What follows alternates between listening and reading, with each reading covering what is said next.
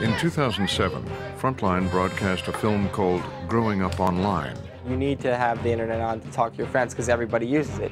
You can be more crazy online because there's no one watching to see what you're actually doing. I had no idea what she was doing on the internet. That was a big surprise. But today, it's not just our kids. All of us are immersed in technology all the time. This is a digital moment in my life. From multitasking. Multitasking could be essentially dumbing down the world. To the military. It is a complete cultural change for the Air Force. In work. I mean, you've all met in real life at one point, right? Actually, no. And at play.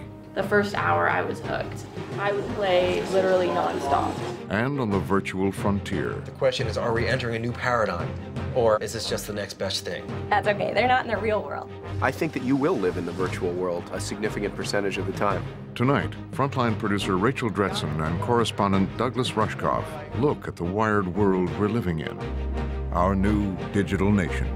I kind of want to push the pause button, and everything stops, and we can look and say, just what's going on here?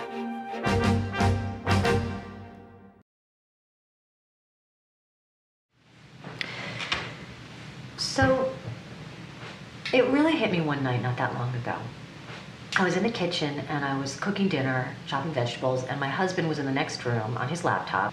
And across the table from my husband was my oldest son, who was also on a laptop doing his homework. Did you wash your hands? And my younger kids had picked up my iPhone and were playing a game on it or something. No. And I don't know, it just hit me. We're all in the same house, but we're also in other worlds. And I don't know, it just kind of snuck up on us. I didn't see it coming.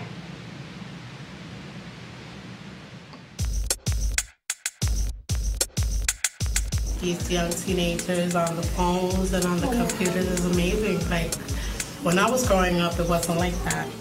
I just remember when I went on my honeymoon 25 years ago, we were away for 2 weeks and we didn't know anything that happened in the 2 weeks that we were gone because we were on vacation, and that simply doesn't happen anymore. We now have these tools to reach so many people, and all of a sudden we look around and say, well, now what? Well over half my life exists in the digital world. I'm connected to my BlackBerry. I need it at all times. Can't even imagine not having it. I use my phone. I go on MySpace, Twitter, Facebook, everything. That's my digital life. To the scene of the crime. This is where it all began. This is the first college where they When I started this project, looking at life in the digital age, the first person I turned to was my friend Douglas Rushkoff, whom I've worked with on 2 previous films. Doug's been writing about the internet for close to 2 decades. Well, geeks are normal now. It's true. We decided to start here, on the campus of the Massachusetts Institute of Technology in Cambridge. If anyone is a new species of digital native, it would be the MIT student. These kids are among the smartest, most wired people on the planet right now. They may hardly remember a time when they weren't able to be online anywhere they went. I have 3 tests this week. Everywhere you go on this campus, kids are looking at screens, sometimes multiple screens. I was productive on Saturday. I worked went out Friday. Take Eliza. She's 20, a mechanical engineering major, and completely wired all the time. Is it going to stay in beta for as long as Gmail stayed in beta? Like a decade? I have a few friends who, if they hear the word BlackBerry, they think of me. Like, I am never off of it. It is glued to me. When it's more than arm's length for me, I start to get panicky. It's very disconcerting. Are we G-chat buddies? Can I just... I'm always IMing or texting or things like that. Always checking my phone, taking care of other things while I'm doing something else. You are talking to your friend at the same time you're talking to your other friend. At the same time, you're emailing another friend about what you're going to do tomorrow night. Dude, classes here aren't fun, man.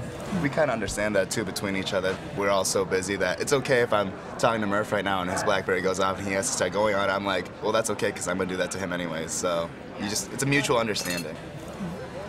School, I think, is kind of the same. Like, you're paying attention in class with your professor, you're emailing another professor, and you're looking at something else. Nobody who's been teaching for 25 years would say that our students aren't different now than they were then. I mean, they need to be stimulated in ways they didn't need to be stimulated before.